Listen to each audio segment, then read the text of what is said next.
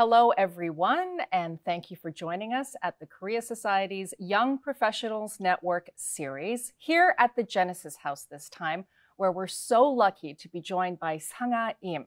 She's a New York-based fashion designer who was also, in her past, an entertainer and performer, and a K-pop idol as well. And somehow she migrated all of those interests and abilities into her brand, Sang-ah, and she's going to talk about that journey with us now. Thank you so much for joining us, Sang-ah Im.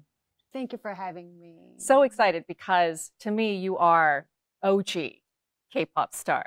In the 90s, you had that hit song, musical. It was so catchy and cheeky, and everybody loved humming it. They loved performing it in norebangs. It was just such a lovely introduction for the world to see the kind of music that was coming out of South Korea at the time. So thank you for sharing your time with us. Let's start off by introducing people, in case they don't know, to the fact that you started as an entertainer in the music industry, and K-pop was just burgeoning at the time. It was just starting to become discovered and loved.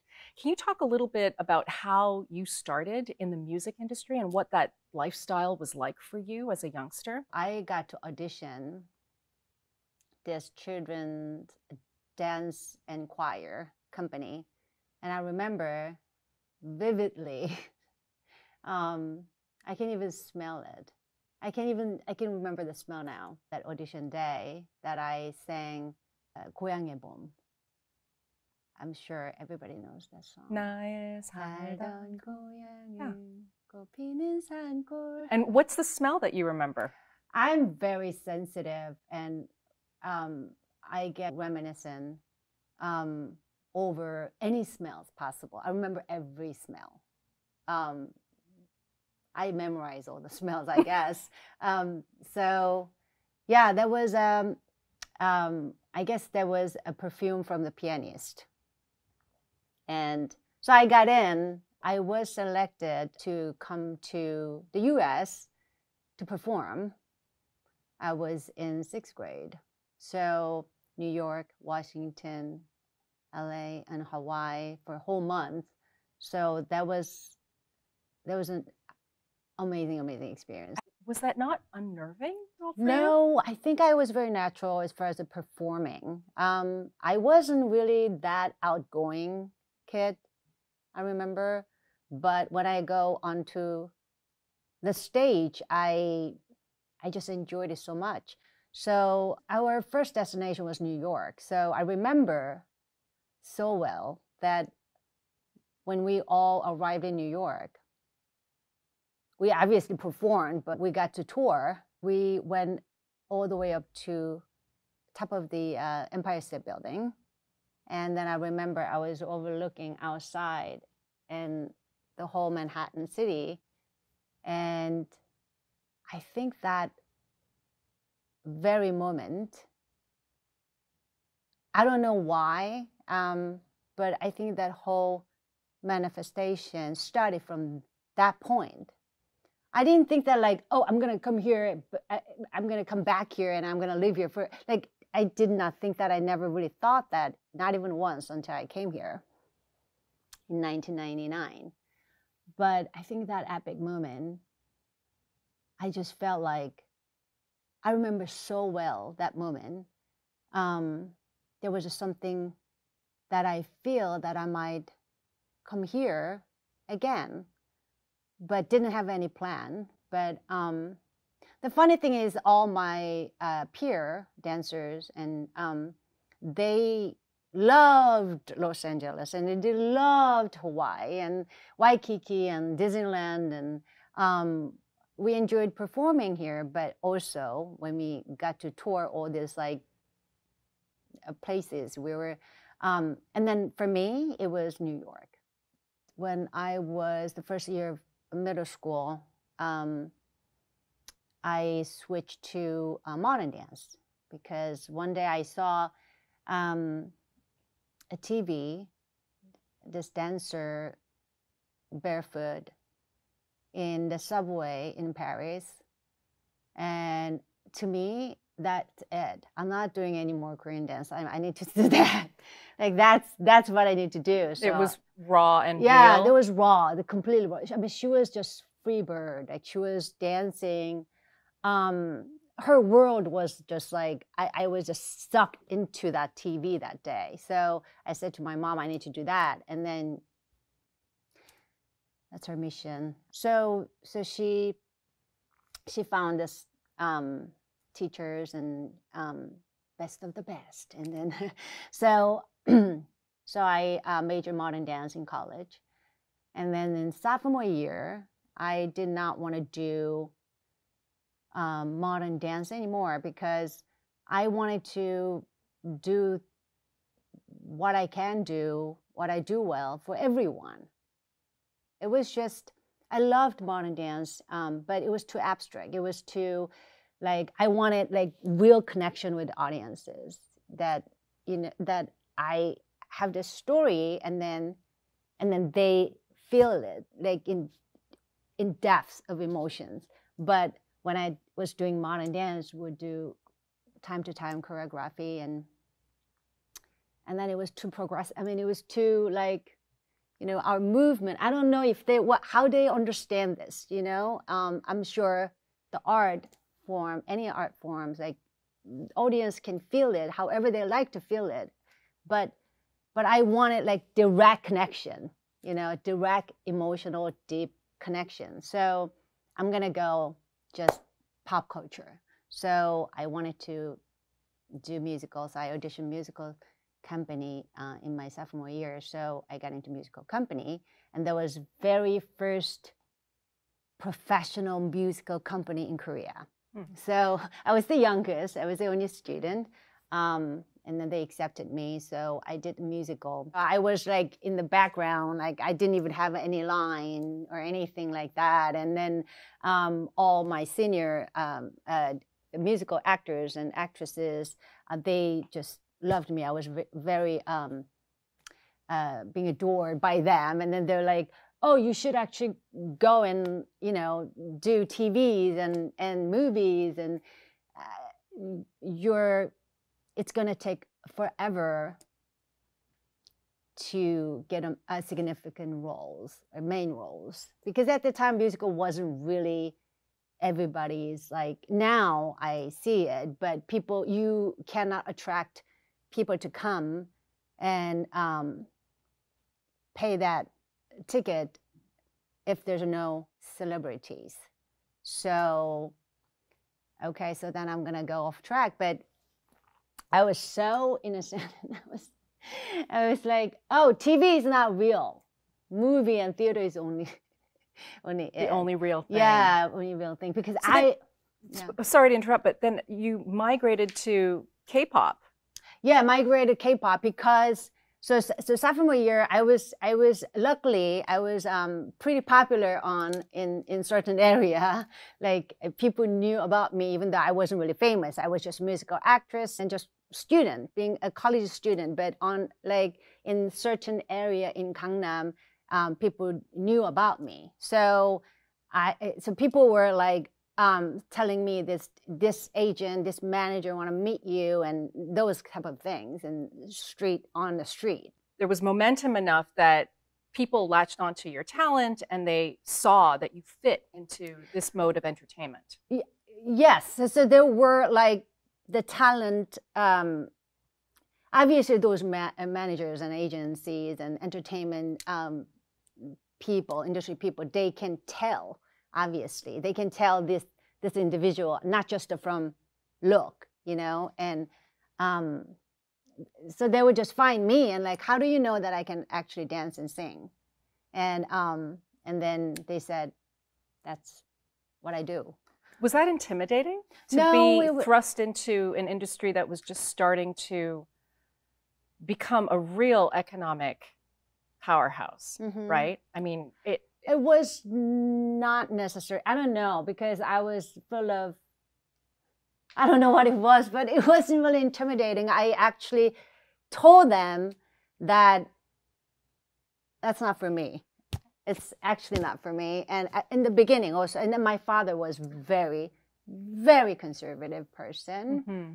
Even his friends would say, like, I don't even know how you became that, you know, like with a father like your father.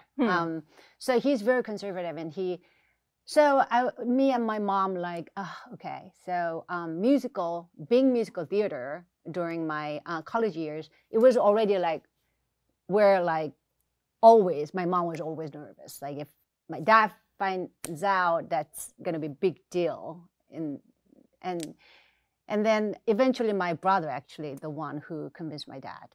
So was fame something that you sought? Did you want to make it really badly? No, but I wanted to get the role that I wanted to get in musical theater. I don't want to just dance like entire career because I was dancer. I major modern dance, and then I sang. I wanted to sing too. So actually, back in middle school time, my mom said, "Do you want to sing and do you want to dance?" I said, "I want to sing." So I started singing lesson. I started a singing lesson, and this teacher, I had private lesson in my house, and then he was like, all this like the practice, you need to know how to use the core, and then he was like doing that, and I was, no, I don't want to do that. So I back to dance, and then I studied the modern dance, and I thought that I can do better than just dancing in the background, and I was literally 2 hours musical. I was every single scene because I was a pretty good dancer, and then they just put me every single scene in the back, and I'm not like, I want to actually do that too, and I thought that I can do that well, and all my I was like 21 years old, and all other actors, they were like 27 and early 30s, and then they're like, oh, you should not really do this, just go and do other things and then back and get the real, so I think I had that desire, but in the beginning I just didn't feel like, okay, I was contemplating. I was not sure that if I really want to, just because I need fame, like, do I really want to go on TV, and then there's all the managers and chasing after me, and like, let me see. Let me rethink. I don't like as much as I want that, I had different purpose, but at the same time, like, oh, I don't think that I belong there. But I can't help but wonder, when musical, the hit song, because I still hear it every once in a while. If I'm shopping in a Korean supermarket, I will hear it come on, and it brings me back to the late 90s, early 2000s, when everybody they were into that song. So when it became a big hit, like, how did that make you feel? So I decided to go with a manager, and actually the music producer. So when I signed with him, I became immediately morning show host, the weekend morning show host. But at the same time, we were immediately preparing the first album. So musical was the first album song, and then. It wasn't really the title song, but I told him that I need to put two things. One is the song, when you hear it, when you listen to that song, it's like, this is music. This is about musical. And then that I need a song like musical song. And then the other one is my favorite song that I want to remake, it's called 나의 옛날 이야기. I love that song. It was I was first year of middle school. And I love that song so much that I wanted to remake that. So those two things I have to put in my album.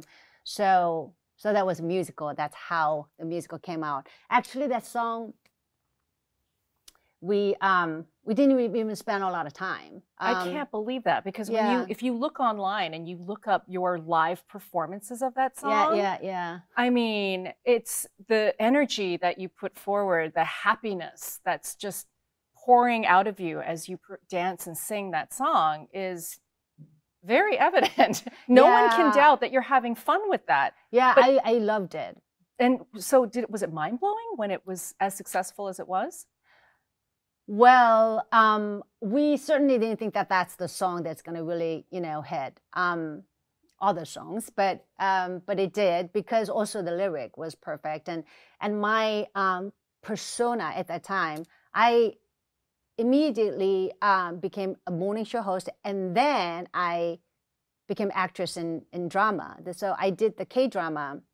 Now I say K-drama, it's a little weird, but it's K-drama. I got picked for this like very serious main character immediately. Oh my goodness, so, you did not have enough to do. Yeah, exactly. So I did that first before we launched the first album. So I was doing this like 3 camera things, and it's very different from theater, the drama acting.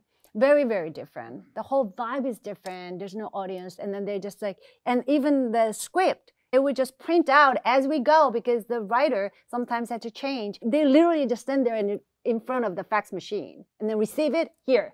I'm hearing from you the genesis in a lot of ways of how K-pop cultural products like dramas and movies have become so popular now, because there is that sense of, oh my goodness, did that just happen? And where is this story going? And I want more and more and more. And so you were behind the scenes seeing all of that come together. You were also manifesting it, performing it. Right. So let me ask you this. Do you still feel a connection to that person? Because I want to talk about your brand, Sanga, but I want to know like how much of that experience as someone who was in the spotlight in entertainment helped to inform why you made the transition that you did. So one, do you still feel a connection to that person who was entertaining and bringing so much joy to people? Oh, absolutely. That's, there's a lot of layers in the different forms that I can talk about. But the one thing is that once you become some effective celebrity, that stays, that's literally in your tail, the tag in your tail. It follows everywhere.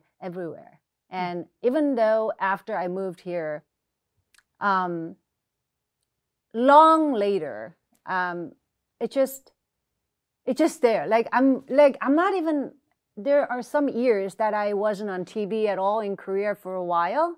And I will find this vlogger uploaded a picture of me and my daughter on a street. And I'm like, you know, they're interested in taking a picture of me and my daughter and put it on your vlog, you know? And yes, the musical had a lot to do with it, I think. The song musical, because people constantly singing it. And the singers, the young singers that would, in competition program, they would sing the song. And because it's very uplifting, very cheering. And so you're reminded. Yeah, I get very constantly frequently reminded because of that song also. I feel so happy and flattered that people love the song, that people still sing the song. And then most importantly, that makes them feel happy right that moment. At least that when they sing that song, they get uplifted, they get happier. And I mean, that's the whole thing about me. That was my vision ever since I was 14 years old. So when I was 14 years old, I was so into movies. The filmmaker was my OG dream.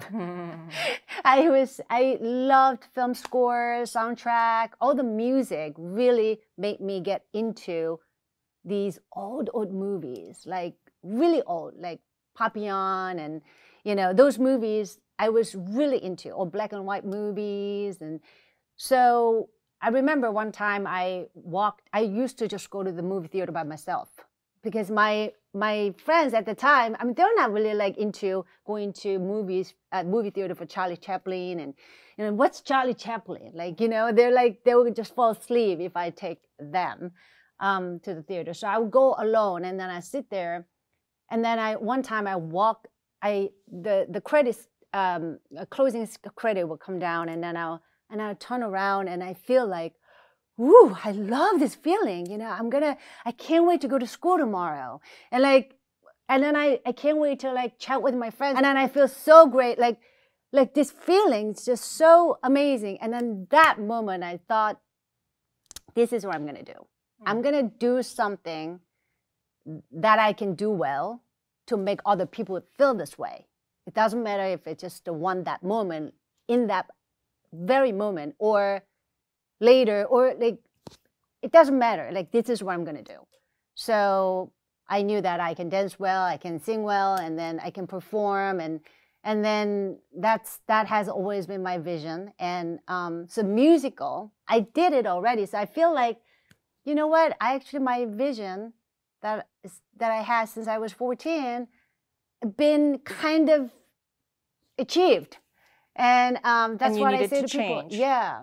You needed to challenge yourself in a different way. Is that why you ultimately decided to come to New York? Like, what was it that brought you here? Oh, actually, that was, that's what I was getting into. So I think my I don't know, my personality, or it wasn't really easy for me that while I was there doing TV work and singing in front of camera and acting in front of camera, not audience, the real audience, that I thought I would do something when I switched to theater acting from dance, modern dance.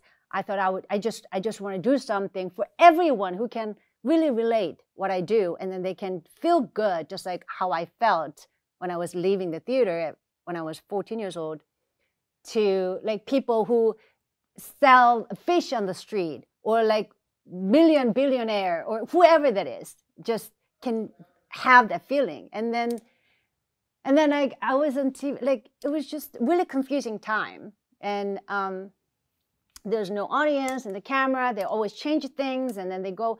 It was obviously just show business. It was entertainment business. There's a lot now. I know that it was big business side of it was attacking me that I wasn't really expecting. And then now I do business, so I know what was going on. I wasn't really take anything into consideration, that part of entertainment. So I was just fully focused on. So it was a hard time that I felt. Okay, so I'm going to go to New York or London to study musical. And I mean, think about it. I was majoring modern dance, and then particularly Alvin Ailey technique. But I never really seen Alvin Ailey performing in front of me. Like I never really seen that in person. I only saw on VHS videotape, and my professor said, like, oh, in New York when I was learning this, I was fascinated. Like, and then at the same time, like, I want to go see that too. And I was doing musical, Guys and Dolls, but I never seen Broadway musical in person. So like, okay, I wanted to gauge myself, like how well I'm doing actually. I'm pretty good now here, but if I actually really go there, if I see the Alvin Ailey dancers, like where am I? Like where do I stand? So you came. So I came. You came to the source. But for work though, for 2 weeks. Okay. Yeah, and then I came here, and then I was kind of planning, like some point I wanted to take a chance to go and do what I always hungry to do, to learn and see, experience in New York. So it was kind of not exactly when, but I had that kind of plan, like some point. And then I happened to come here for work. And then I'm like, okay, so if I had that plan, but maybe this is a time. So I should not go back. And if I actually go back and pack and cut, like, I don't think that's going to happen at that time. I just knew it. Stay. I decided to stay, and then I stayed, and then for a year or two, and so I went right to NYU to study film, and then English. I had to learn English, so English and the musical,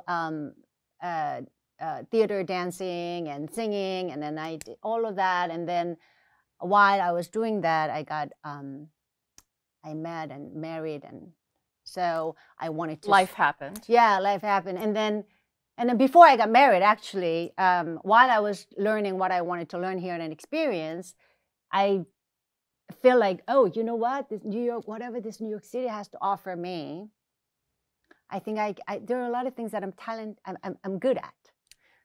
So, like, okay, fashion is this a capital city of fashion? Okay, it's the fashion I can do.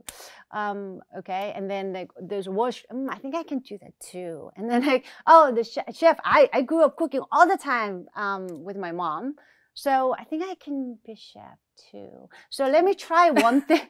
So it sounds like you had so many interests, and you are in a city where so many of those interests exactly have reached the pinnacle of excellence and talent and ability. And so at what point did you decide, all right, let's just try out fashion? Like, how did you take that bend in the road?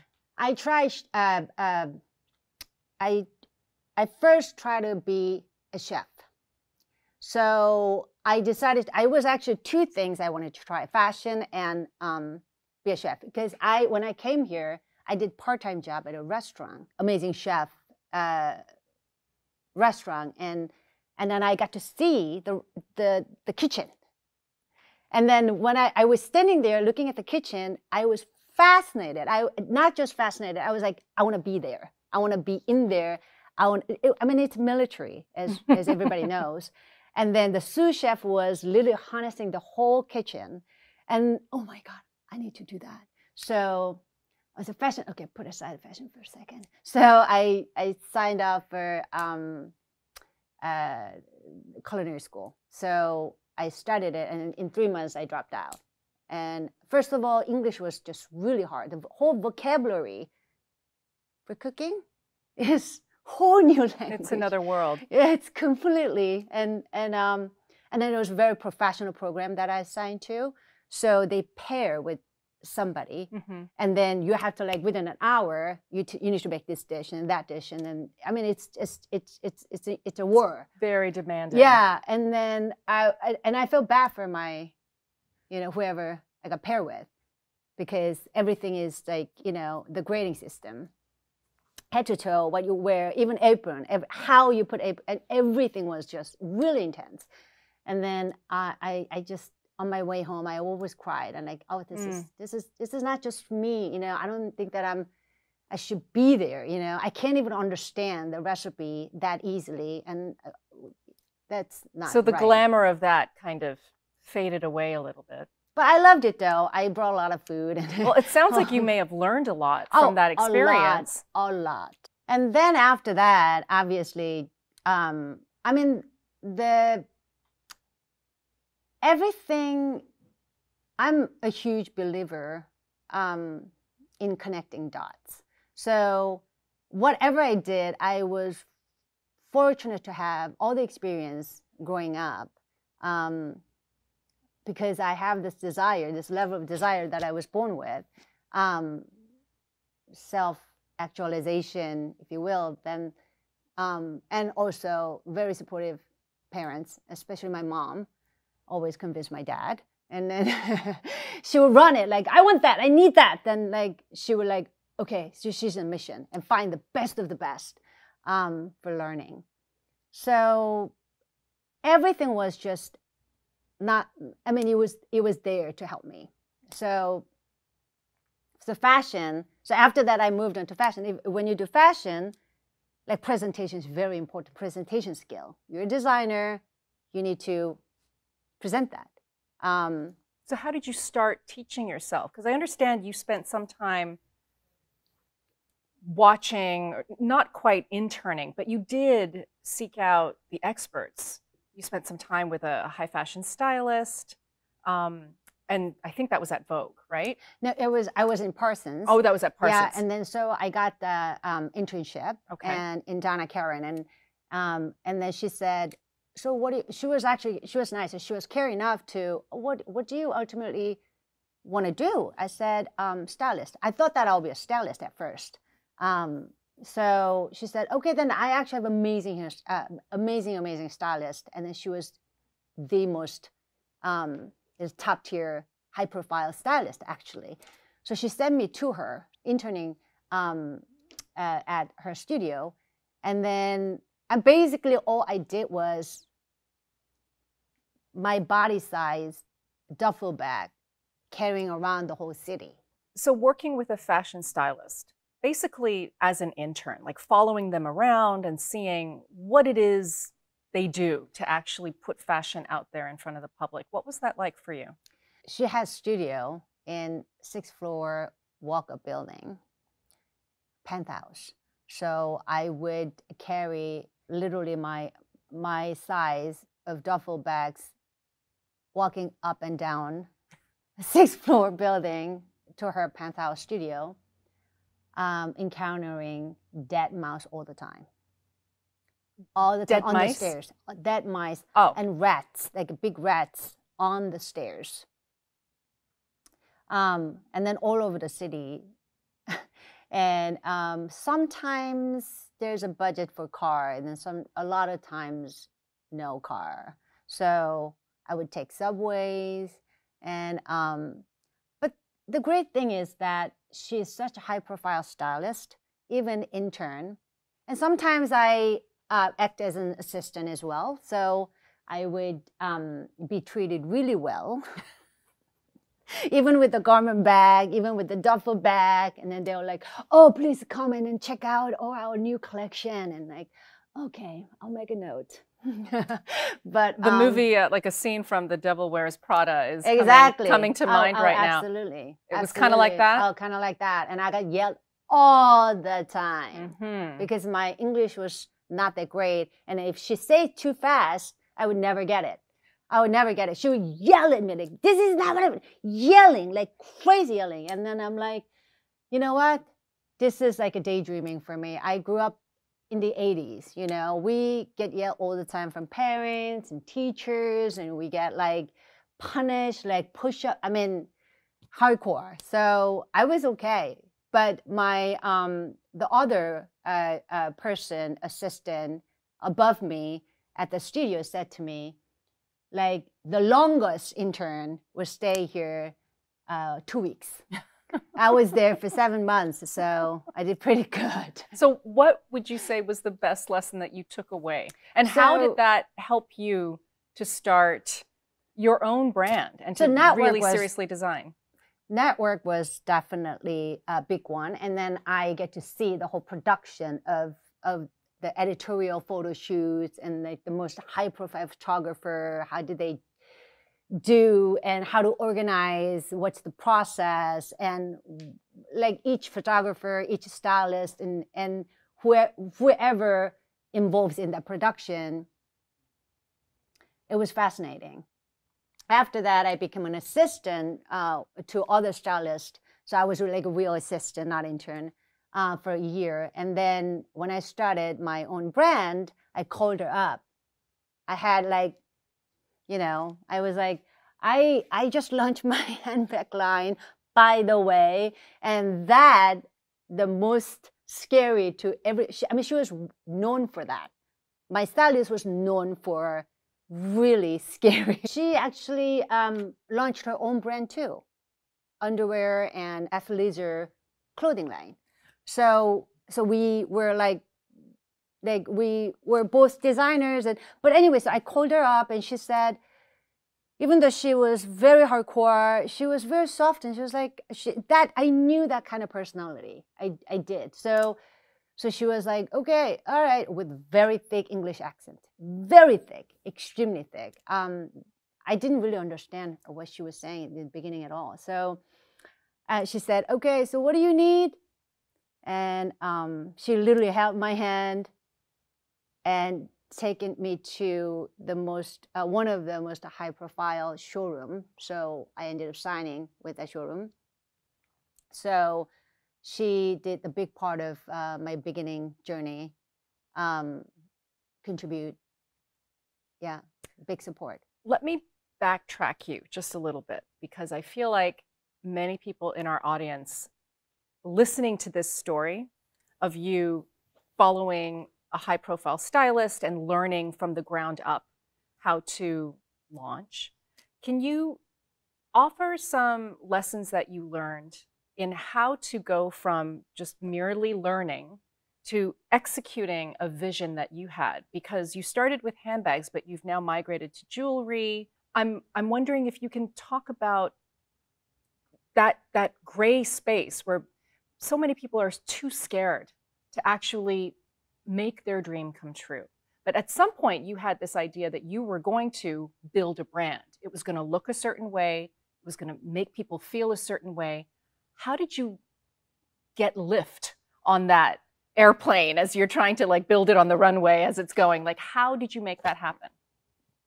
I think the most important, if you have that in your DNA, if you have the trait, that's amazing. But if you don't, I think the most important quality is resilience.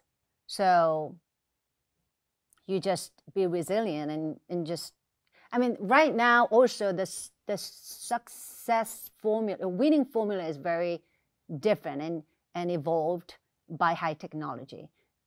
From that time that I started, it was 2000, I launched my line 2006. So we basically, then we're talking about no Instagram. Mm-hmm. So I mean, social media was just starting to gain traction. Exactly. So, YouTube was just starting to get popular enough that people realized, oh, this is another source. It's not just my television set anymore. So it has been, the whole landscape has been evolved and changed, and then it's changing every moment, rapidly changing. But I think the principle of the principles are the same, the timeless principle. Like you have to be open-minded and resilient. You have to be resilient. I think resilience is just I cannot. And then clear vision. Obviously, you have to have the clarity. You have to. I think it's clear. More the clear vision you have, more the chance. And then short-term goals.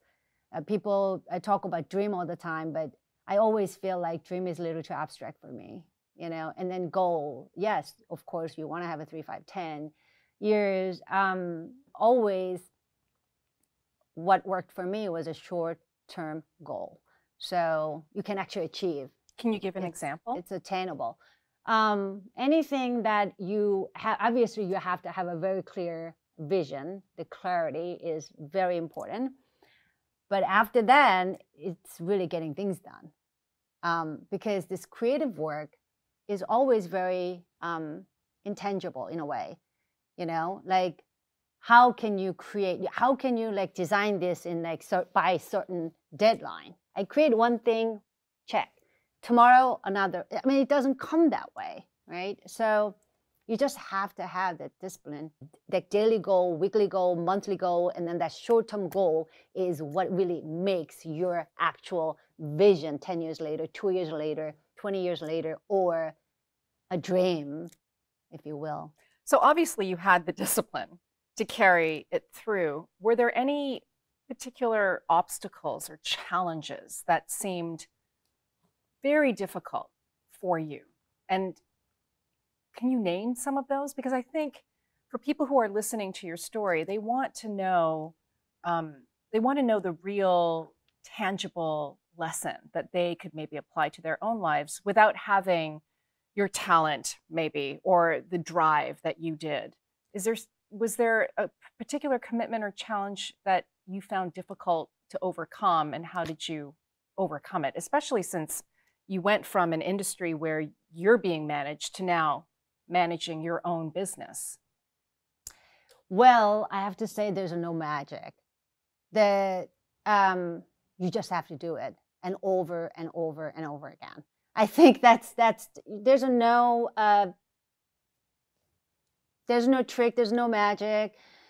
People ask like, how did you just do it. You just have to do it. Like, how do you wake up like 5 a.m. every day and then go to the gym, and how you love bread and duck and rice, and how can you stay skinny? Like, okay, just stop asking me because I work out to death. Like, there's no way to do it. You just got to do it. So that's why I think that, and then you feel like, oh, wow, this actually happened overnight. But you think twice about it, and it really didn't happen overnight.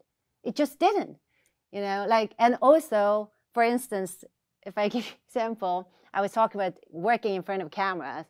from transitioning into camera from stage, right? And then you were actually surprised, like, I just got a main character role in drama when I started TV work. But nothing comes for free. Like, it seems like, oh, she just like got picked as a main character. She never done like TV acting before, and she never really done any drama before. And then she was like, boom, main character. But there's always what it comes after. I had to work 10 times more. And because I don't know what the camera which camera I have to look.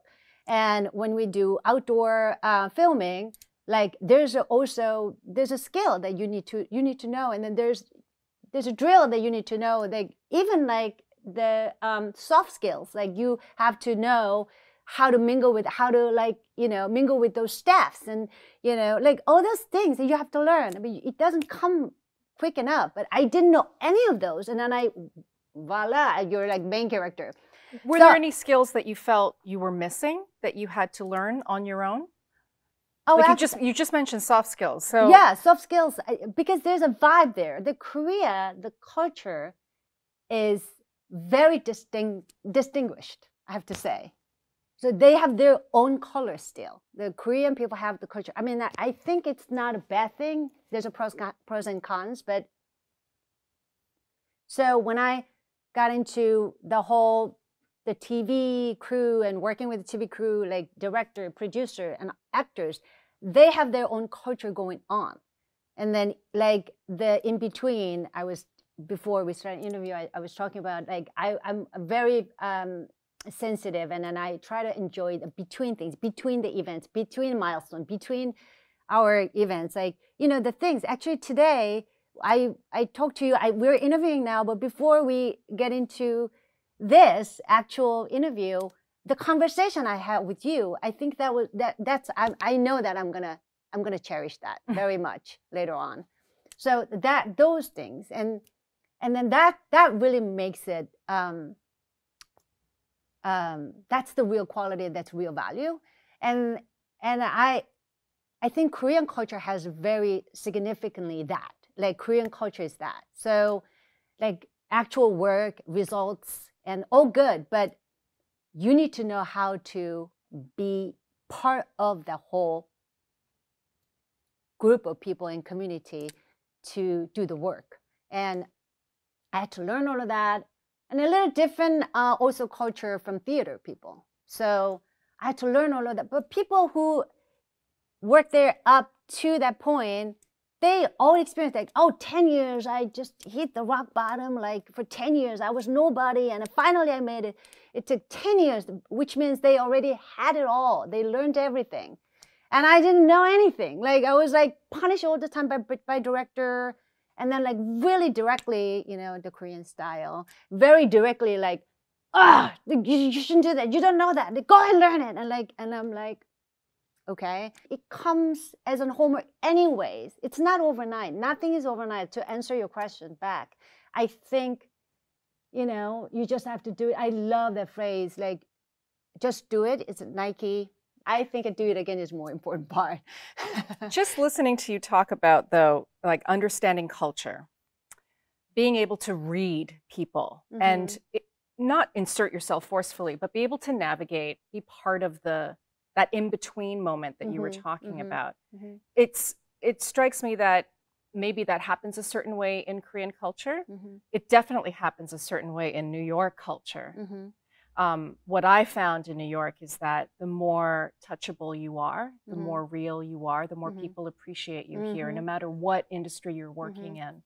I want to know, like, when you launched your brand, because I want to talk about the brand. I want to talk about the look and what inspired you. I want to know, what was it about your time here in New York that gave you inspiration for how your brand looks and feels?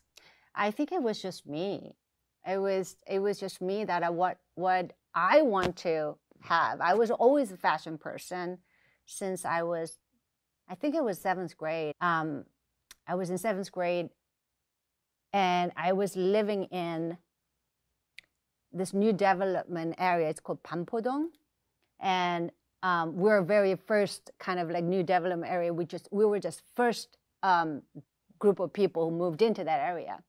So there's a like new shopping malls and new this and new that, and then one area was they sell the manufacturing. The Korea was huge manufacturing. We manufactured, you name it, Ralph Lauren and Donna Karan. We manufacture all. So there was like the clothing that it was not perfected.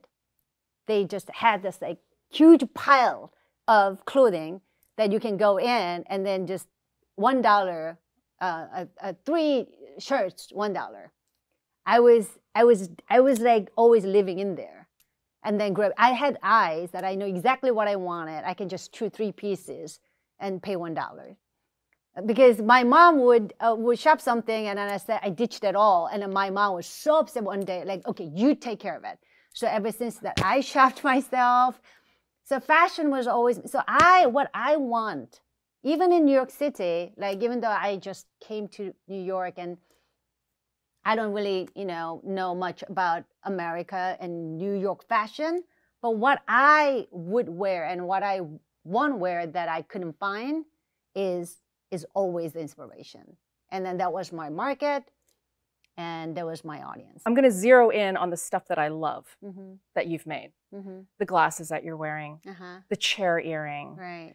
The handbags that kind of sit on your butt right. and flatter your butt, but they're also very sleek and there's nothing like extra. There's nothing too frilly about it. Why do you think that is something the consumer wants? Because I think the woman that I design for is me. So I know that those are not out there in the market that I can easily find.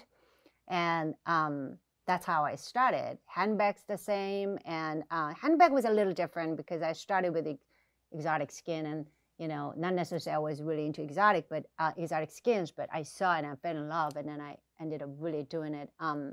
And loved it, but jewelries, I just needed it. I just needed it for myself, and then oh, that's Mike.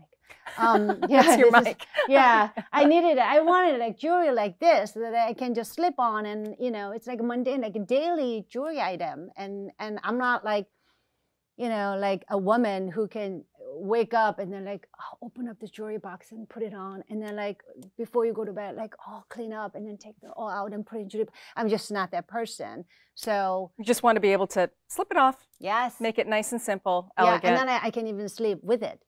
These are actually I sleep with it. But Rihanna, Beyonce, Anne Hathaway, these are some of the clients who have purchased your designs. Yeah. Like, I mean, are they your target audience, or is it the people who love them? I think what happened is I was very naturally designing something that's innovative. What it is, it's not out there. This is beautiful handbags, but it wasn't out there. So the stores who pick my brand because they think that, oh, this is actually very usually structured in this leather and this made it that way. This is different. This look different. It feels different. So they have the clients like Rihanna. They have clients like Beyonce, and then they come in and oh, that looks different, and then they pick it for getting the celebrity dressing like that. And then it was very natural. So who is your target audience? My target audience is, I think at this point, I have to say the community is the inspiration for me. So the community that you live in? Yeah, community that authentically created. So I have this community who follow Senga brand, and we do a lot of communications. You have a YouTube channel. Yeah, YouTube channel. Also, I have launched about 3 years ago already. Wow, that's crazy. So when you say community, are these your customers, followers? They're followers, customers, everything. And what are they giving you? Like, what do they give you as a designer that inspires you to keep on? Oh, they're giving me so much. I love them so much. I don't really say love, but this means a lot because anyways, they give so much. They know so much now about Senga brand, and we have such nice, intimate, authentic story sharing, a nice space it got built at YouTube, through social media, because this high technology really enable this type of space to grow. So there's a pros and cons. This is a big pros. So we got to have this, amazing community members, and they knew so much.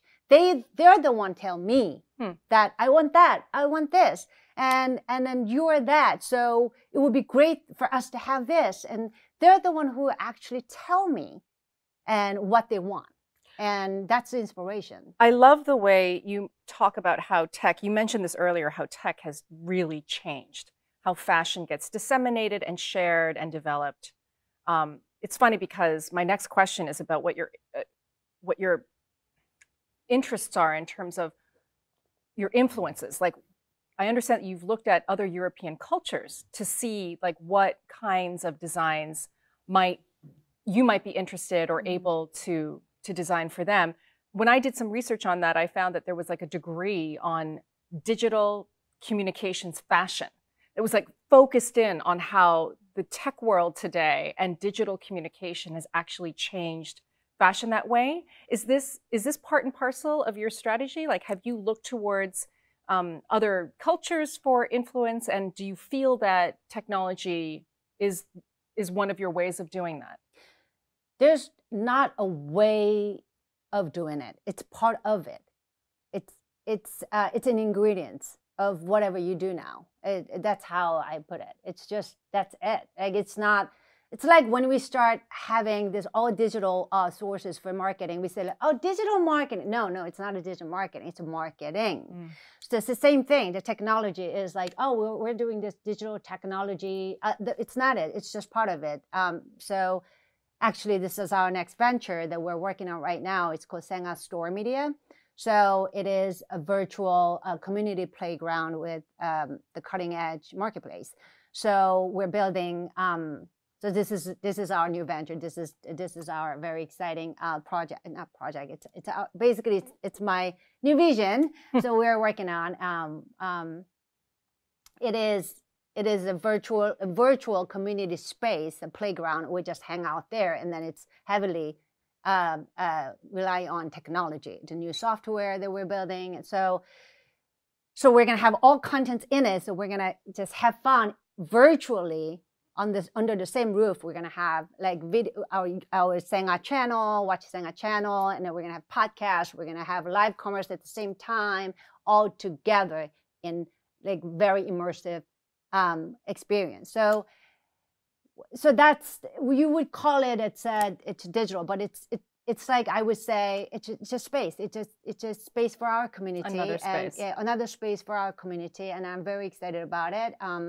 We're just raising a seed funding round, and we're having very good feedback and having good conversations. And so technology is very it's not a topic. It's the life that we live in now. So you may as well just get on it. And I think so that's really important. The young professionals, a very, very important skill, and is that agility, that you have to be agile, like quickly adapt and adjust, and then be able to enjoy it. Like a dancer. My final question is about how you are a kind of bridge between two cultures. So the Korea Society is infinitely interested in building stronger relationships and relations between the US and South Korea. And obviously, your life is in America. Your brand is loved by both sides of the world. How do you feel you have provided that connection? Like, what is that your impact as a designer? Did it start off that way? I do think that we are in New York City, and it's the most diverse city that you get to encounter every